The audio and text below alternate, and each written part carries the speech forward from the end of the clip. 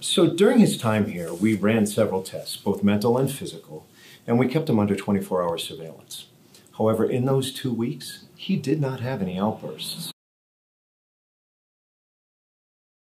But what we have noticed is that he becomes catatonic at times. What's that mean?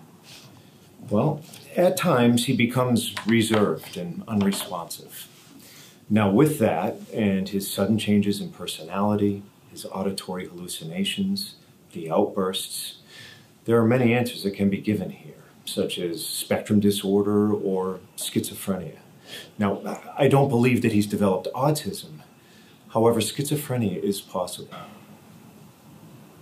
Well, Mr. McDowell, there's only one thing that I can recommend right now. Take Riley home today. Let him continue as he normally would.